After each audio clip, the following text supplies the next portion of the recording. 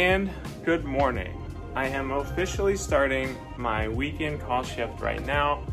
I haven't done one of these in over a year. Maybe the last time I did one of these weekend call shifts was like October of 2018, I think. Is that right?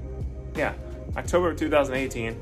It's now January of 2020. So as you can tell, it's been a little bit of time since my last weekend call shift. Now I have been on IR most of my time during this last year of residency, and I take Q4 call, which means every fourth day I'm on call in IR and every fourth weekend I'm on call, but I haven't taken any diagnostic call in that time. So here I am. Now we're about to start a weekend shift.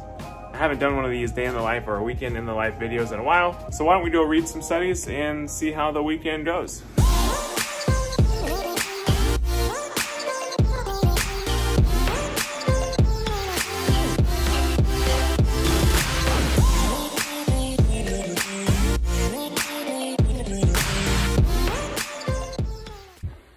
So I've officially only been here about 5 minutes and I already have like 5 fluoro studies that I need to do, but I'm probably only doing about 2 of them because the others aren't really emergent, so they'll have to wait.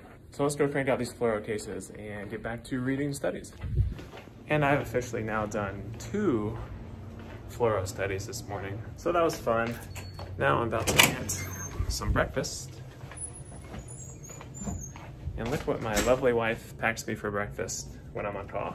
As you guys know, she always takes care of me.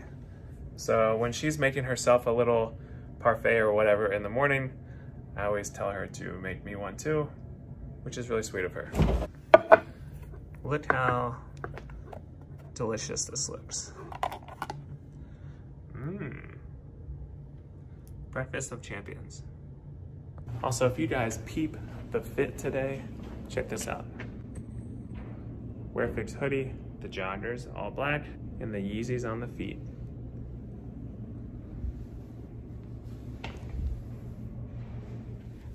All right, we are about halfway done with the shift.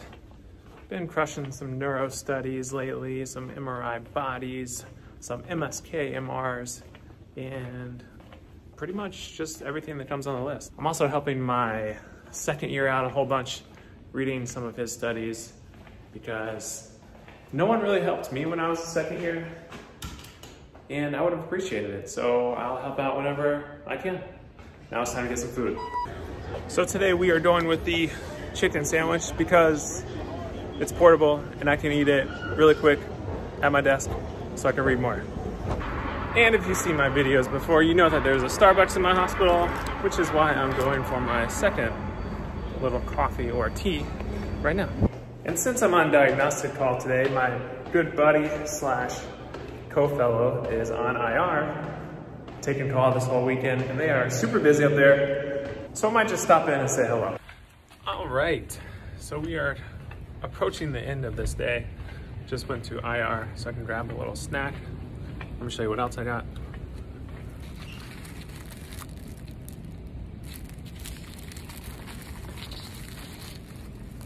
So as you can see, I got a whole bunch of cheese, crackers, and peanut butter, which is what every resident lives off of basically while we're in the hospital.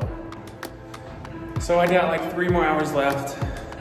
I'm going to go crank out some other studies and hopefully get out of here on time.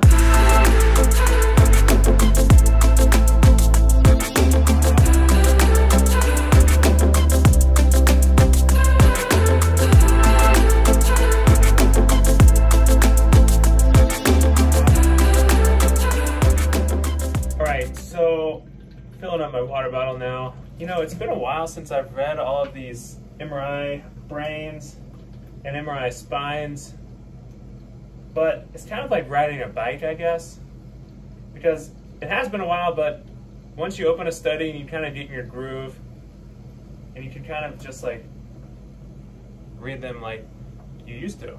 It's kind of weird. It's like riding a bike. That's the only way I can describe it, because I haven't read some of these studies in over a year and a half. Especially some of the MRI total spines and brain MRIs, because I just don't do that anymore. But yeah, it is funny because sometimes you just forget these certain phrases that you say as a radiologist or radiology resident, because every radiologist has certain phrases they use for everything. Like for instance, subcentimeter hypoattenuating hepatic lesions come with too small to characterize. Or for example, no appendiceal wall thickening, mucosal enhancement, or periappendiceal stranding, or fluid. You know, just kind of stuff like that. And once you kind of get back in the groove, you can start picking up the speed and going through the studies. So 2 more hours left and almost done. And just like that, you already know what it is. We are done. Well, we're done with day 1. So I finished up reading an extremely difficult study. It took me like 45 minutes to read this one ultrasound. And so that was tough, something I've never seen before. And sometimes these things take a long time. I had to consult some of my co-residents, see what they thought. And yeah, now I'm officially going home. I don't know if I'm gonna eat because it's like 8:30, but we'll see. Time to get some good night's sleep, and let's do this all over again tomorrow. And good morning. As you probably know, we're hitting up Starbucks for round 2. I don't do this all the time. I only do it on my call weekends because you know what? I deserve it. I shouldn't say I deserve it. It's more of like I treat myself when I'm on call for a little Starbucks coffee. And just like that, we are back at it again with another call shift, AKA my last call shift for this weekend, also known as Sunday. So we are about to start second 12-hour shift for the weekend, and then I have tomorrow off. So I'm actually in a pretty good mood. Got my coffee, let's get to work.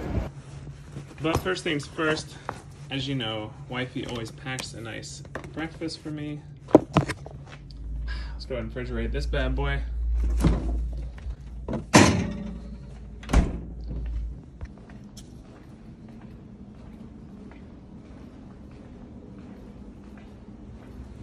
All right, so it is about noon. I finally ate my breakfast and just been crushing through some studies. Read mostly my lower level studies this morning because I haven't had, so I haven't read many MRIs this morning because there just haven't been that many, only like a few brains and whatnot. But either way, we are about, so like I said, I keep getting cut off, but I just read a few MRIs this morning, helped out with my lower level, and now I'm going to grab a little glass of water, if you will, to keep me hydrated. But anyways, I'll check in with you guys shortly.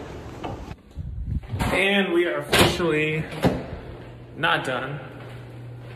It also smells like smoke in here, which this is a smoke-free campus, so nobody should be smoking. Anyways, it's like 3 o'clock or so. Finally taking a break to go get some food. So you know how the deal goes. Probably get some chicken, keep it real healthy. Who knows, maybe some sushi, I don't know. Our hospital food is actually pretty good here, all things considered. So whatever, I still have a ton more to read. I protocoled a ton of MRI and CTs, so wish me luck. Long road ahead of me. All right, so since lunch, I've been running around like a crazy person, dealing with pretty much everything from a whole bunch of crazy cases to even contrast reactions at the scanner.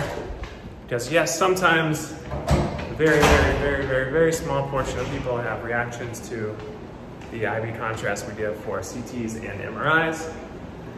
And when that happens, the radiologist has to go evaluate them to make sure they're okay, make sure we don't have to give them epinephrine or anything like that. So then we have to write a whole bunch of notes. Man, that sun feels good. And I'm about to go get some Starbucks because I need a little afternoon pick-me-up. All right, and we have a nice little lull here, but we have a couple traumas coming in. The CT scanners are about to be full, so fill up the water, going to get some snacks in IR, as per usual, and try to knock these trauma scans out and all the other scans that are happening at the same time. So I'll probably be here a little late tonight.